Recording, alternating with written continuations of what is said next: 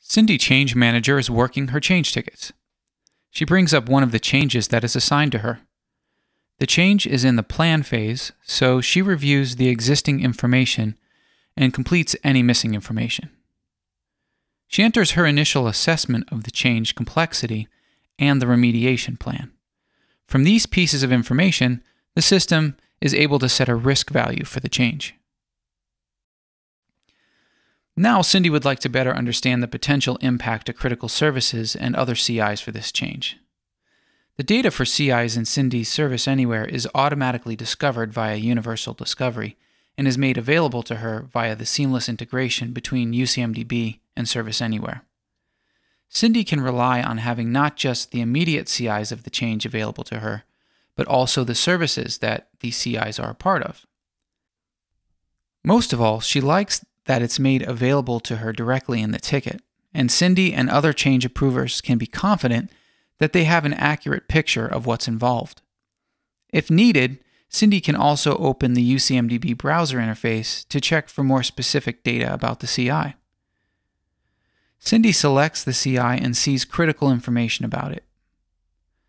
Then she checks the impact and can see both the direct potential impact and also the impact of dependent services.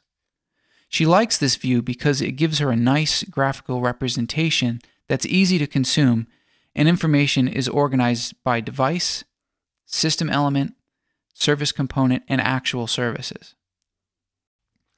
As the change manager, Cindy spends a lot of time in the change calendar. From the calendar view, Cindy can apply filters to view the data she's interested in at the moment. She can view the calendar by day, week, or month. She can even pick a specific date in the past or future to jump to quickly. Cindy also has the ability to turn views on and off on the calendar, such as maintenance windows, blackout windows, and holidays. Cindy needs to realign some dates for a change she is managing. The change calendar in Service Anywhere can suggest the next open window, look at schedules for specific changes, and view and address conflicts. Here, Cindy can see how blackout periods and maintenance windows help drive the scheduling. This is great since it's impossible for her to remember all of the maintenance windows for each application. Cindy selects the change she's worried about and sees that it is in fact scheduled during a blackout window. Within a few seconds, Service Anywhere has given her a list of proposed changed windows that falls within the acceptable range. That was easy. Cindy reviews the Change Analytics dashboard to help her make decisions about what could make her changes more successful. Looking at the dashboard, she sees that the current success rate is a little low. She wants to understand what actions she can take to improve the success rate of her changes.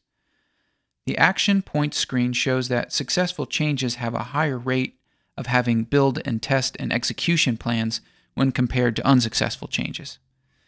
Cindy sees that this change has an execution plan, but does not have a build and test task plan. She starts a discussion with the team working on the change and asks them what tasks are needed during that phase. She's then able to add them before advancing the change for approval. Cindy has now improved the likelihood that this change will be successful. Cindy also knows that this change needs to be coordinated with several other changes that need to be deployed into production together. From the change, she creates a new release record and adds the other changes to the release as well. Using the release view of the forward schedule of change, she can see all the changes that make up the release and how they are scheduled.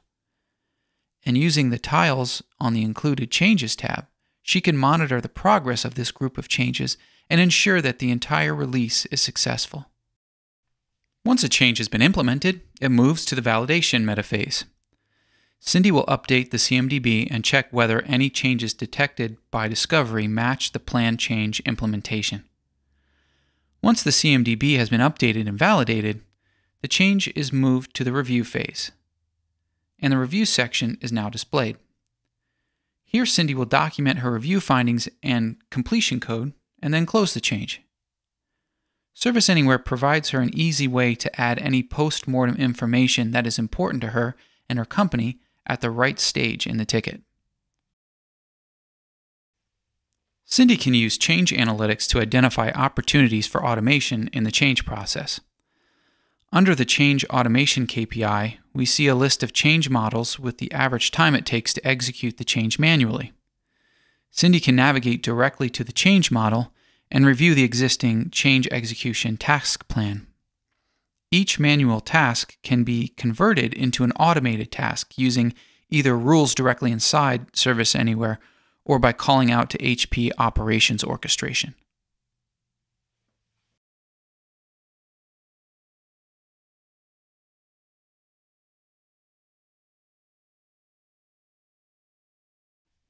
Cindy wants to understand the impact a change to a particular server could have on the services provided by IT.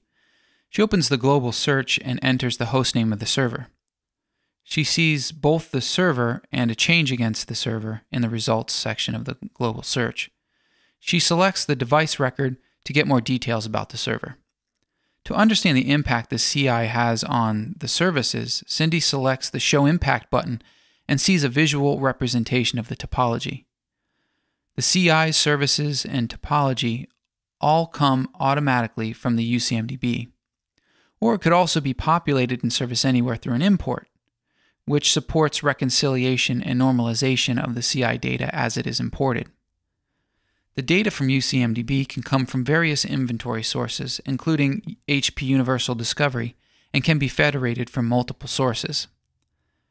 From the topology graph, Cindy can drill into the details of any of the other CIs, including the Exchange service.